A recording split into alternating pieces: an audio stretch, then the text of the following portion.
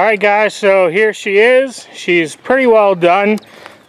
We just gotta do some buffing and stuff, and you can see there's still like dirt on it from when they washed it and buffed it and all that. They just did where they painted, so the front door is front. But as you can see, we did it a lot cheaper than the body shop quoted them. I think they quoted them $6,000 or $7,000.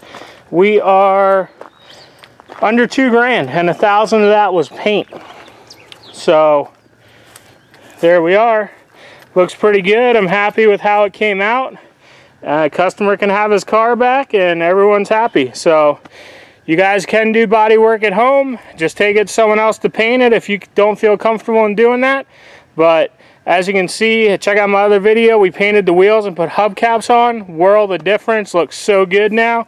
The silver and then the black behind it. And then once we get some tire shine on there, this thing will be bling and ready to go. So just try it for yourself, guys. We are not body men, as you can look on our channel. Pretty much everything else is mechanical stuff.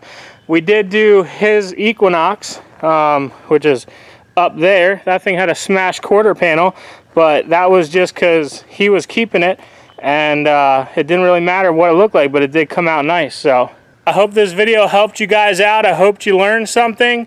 Check out the link in the description to our decals on our eBay business, and leave a comment, leave a like, let me know if you have any questions, and we'll see you on the next one.